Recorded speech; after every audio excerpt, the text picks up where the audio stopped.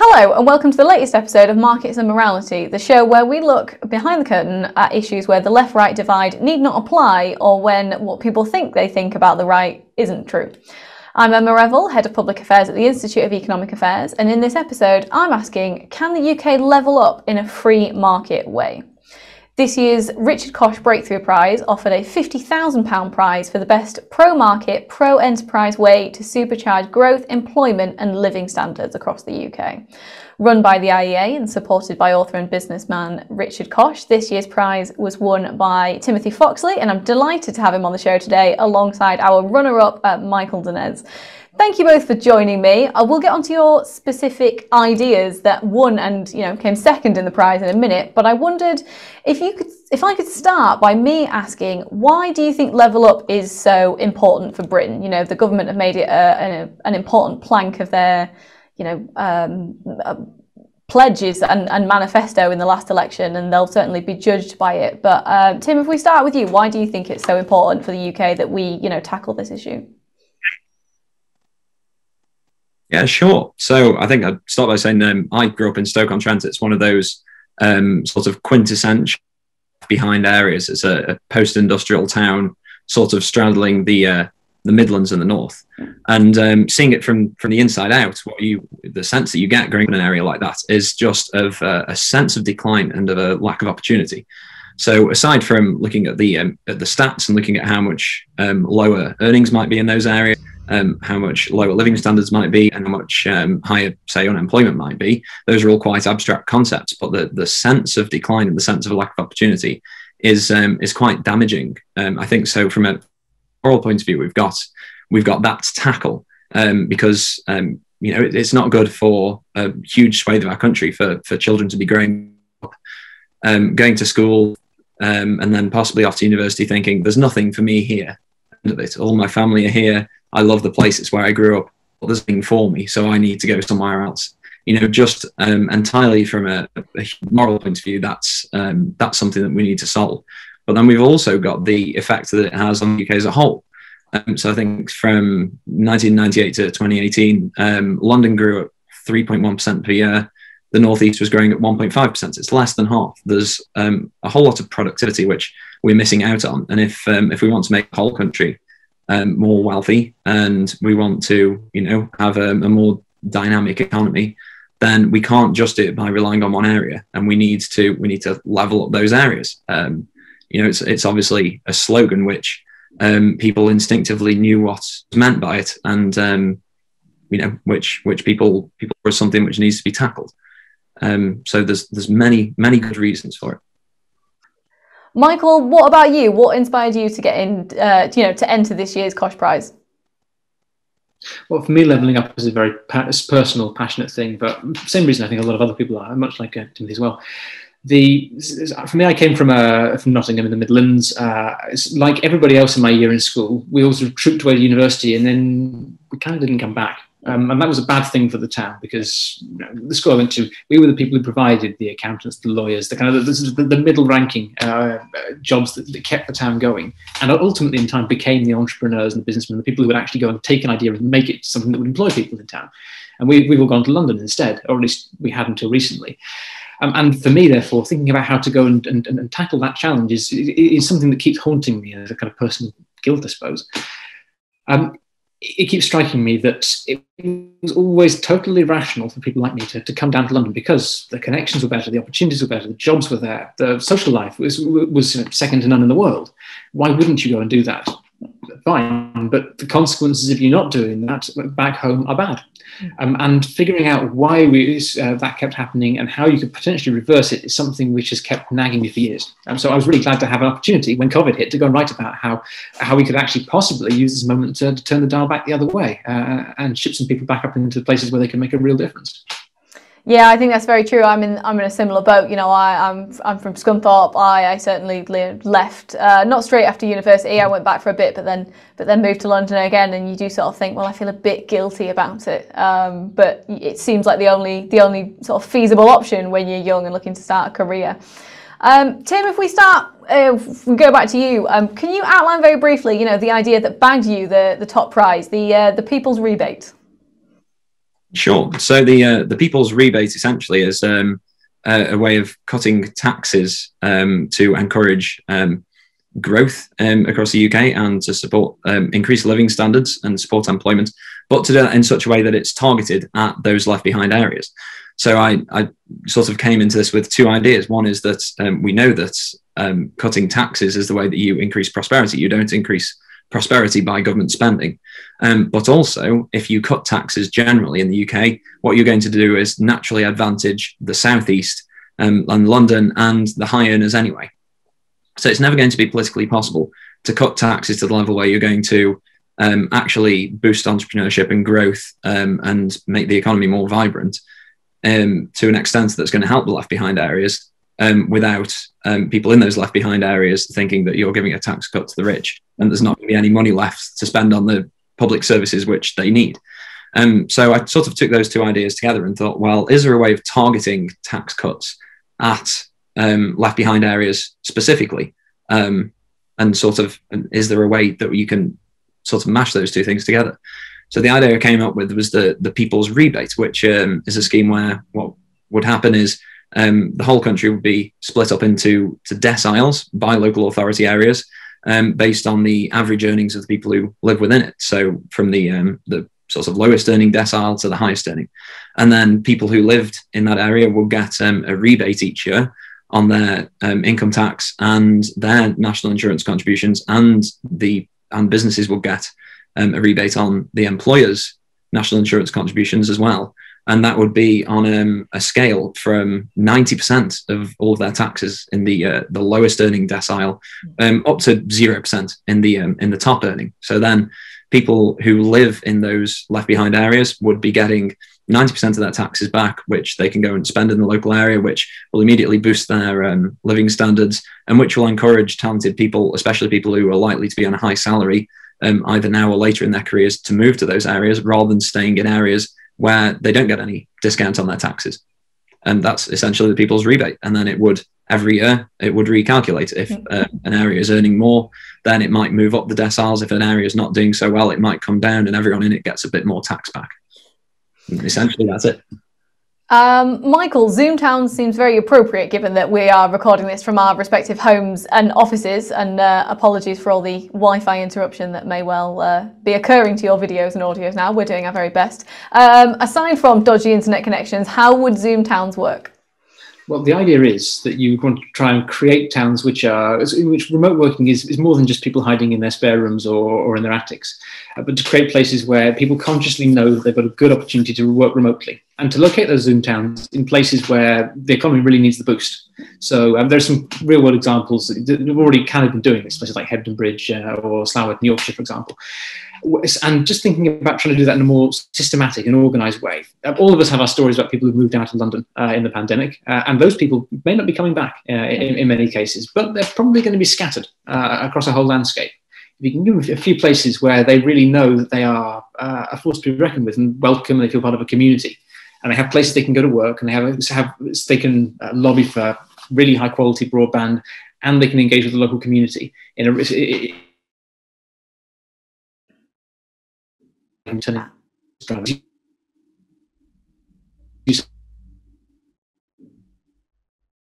something which creates something which with the white. Sorry, Michael, we be a basis for people to be more critical. Sorry, we lost you after local community. I don't know if you're able to pick back up from engaging local community, possibly. Okay. Yeah.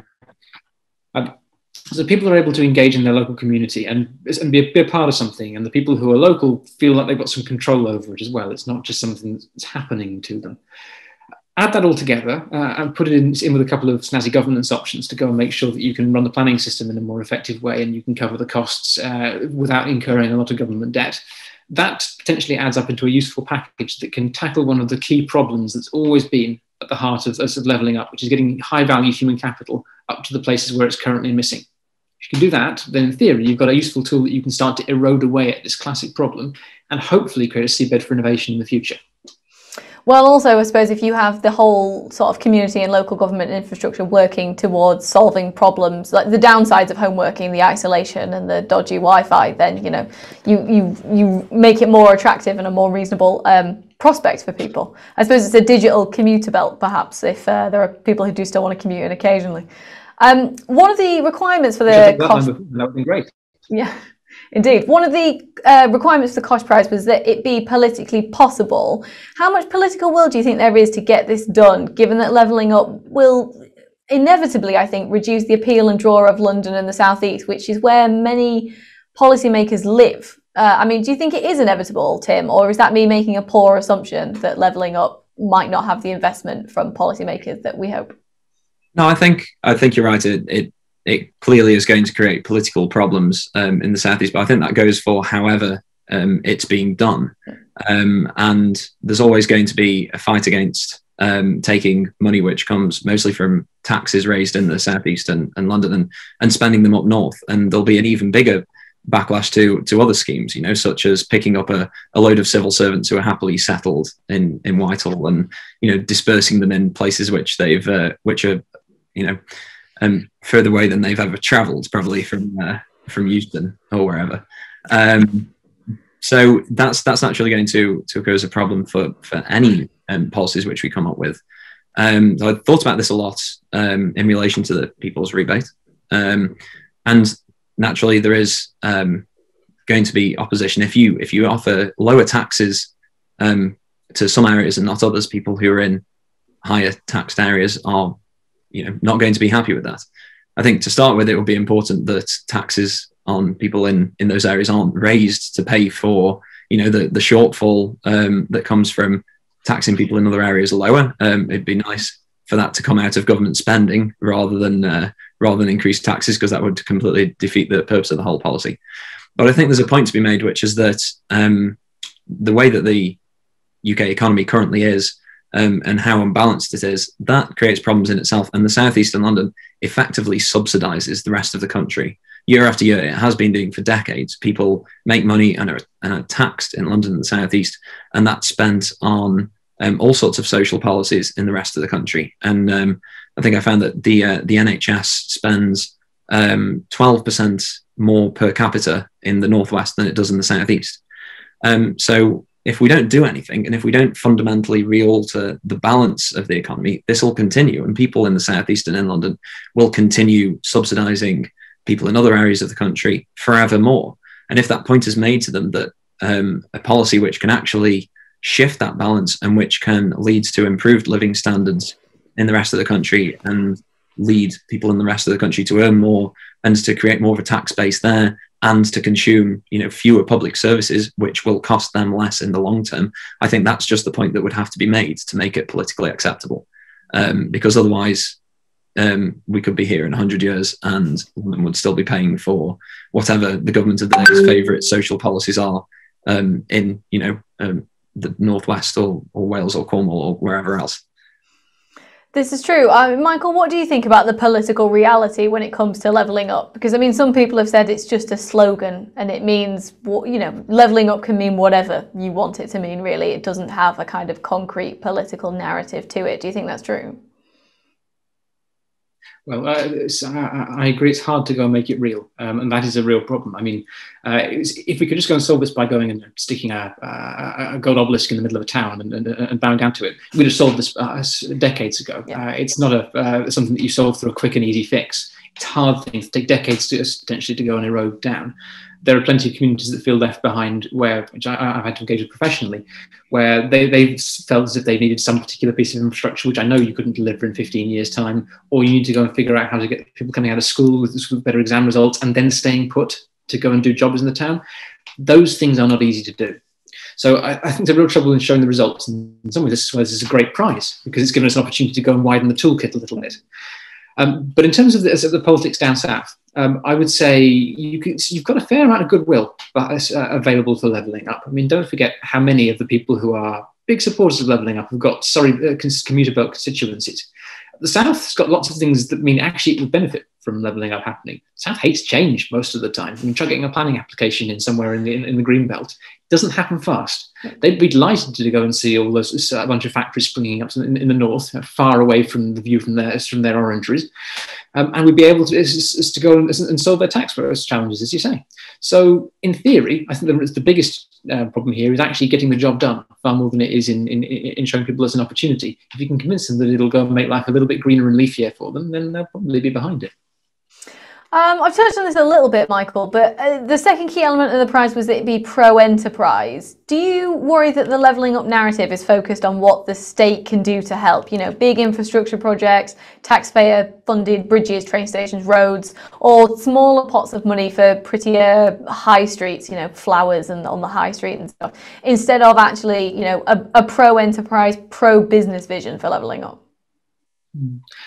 Well, it's a real challenge, this one. I remember, because I'm a civil servant by day, watching as colleagues were working on the industrial strategy a few years ago. I couldn't help thinking as I looked at it that there were a lot of people here trying to think about how you could make growth happen, and no one actually had a kind of an obvious pathway to making it occur. And actually, I mean, if you think about most of the things that make the UK a competitive economy, they're actually UK-wide. You know, we have a very competitive labour market. We've got very ready access to capital for business. We could go on down a good long list of things that work right as much in the southeast as they do up in the northwest and northeast and in Yorkshire and similar. But those things don't go and bite in those communities. And the reasons for that are mysterious to a certain extent.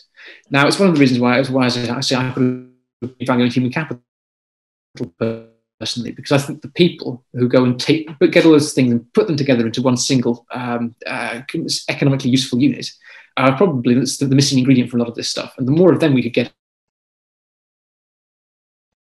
the better the results are we get.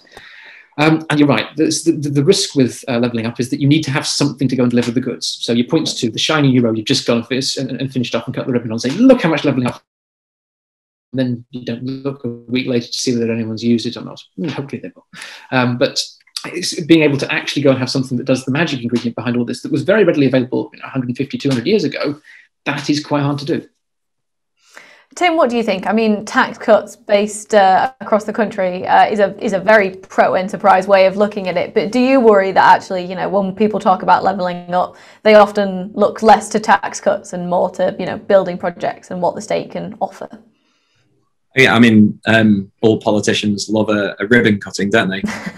And you know what? Some of that infrastructure is it's a necessary condition for economic growth, but it's not a sufficient condition. You know, it's not going to create it in and of itself. Wealth's created by entrepreneurs and businesses growing and offering goods and services.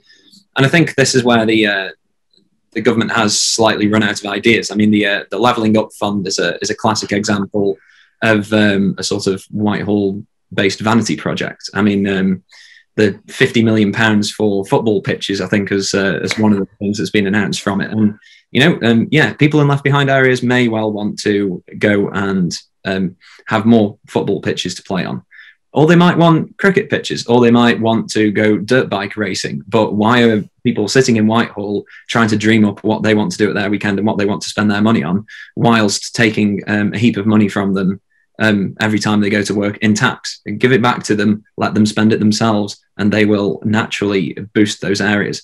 And I think quite a lot of the government schemes that we've had over the past few years have really demonstrated the wrong sort of thinking on that. I mean, the Future High Streets Fund, for instance, and the town funds have really been good examples of those. I mean, so Stoke-on-Trent, where I'm from, is quite an unusual city.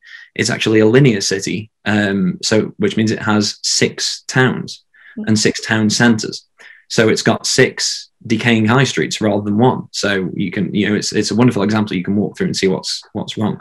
And in some of those town centres, you've got these huge old mill buildings where they used to make pottery. In some of them they still do, but in most of them they don't. Well, if you walk around central Manchester, there are also those huge old mill buildings, and people have come in and turned them into really nice sort of luxury city centre apartments. Developers are never going to go to Stoke-on-Trent and do that, because after they've bought the property and spent all the money on refurbishing it, they can't sell them or rent them out for as much as they've spent on them, because the property prices are so depressed. So yeah, you could have the government come in and spend £50 million on improving the high street and converting some old industrial buildings, for instance, to residential units. And converting old industrial units to residential units might be what needs to happen. But if you change, if you allow that local economy to grow and to actually be a vibrant local economy, that will happen on its own. The government needs to get out of the way of people and just give them more of their money back, and then rather than dreaming up new and fancy ways of spending it, and all of these nice things which politicians like to go around planning will happen naturally without all of the backbench and local authority lobbying, which they currently have to do for years in and out of Whitehall departments to try and get a little bit of funding for their city. It'll just happen naturally. We just need to do something which is goes where money goes back to these left behind areas automatically, rather than through petty little schemes, which might take 5-10 years to do anything, and when they do arrive isn't what people wanted anyway. It's true. It's an incredible summary of just let people keep their own money and decide, rather than taking it off them and giving it back to them with strings attached, which I think is what so many of these schemes often end up being. Thank you, Tim and Michael, for joining me, and thanks to you for watching. You can read both of their entries to the Richard Koch Breakthrough Prize, as well as the 8 other highly commended essays on the IEA website, iea.org.uk, or via the link in the show notes. Don't forget to subscribe to the IEA YouTube channel and click the notification bell to find out about all of our digital content. You can follow us on Twitter and Facebook at IEA London, or on Instagram at IEA UK. And if you want to go a step further and support our digital work directly, you can sign up to support the IEA on Patreon, where you get exclusive perks, benefits, and priority access to some of our content. Head over to patreon.com/IEA London or click the link in the show notes to find out more, and thanks again for watching.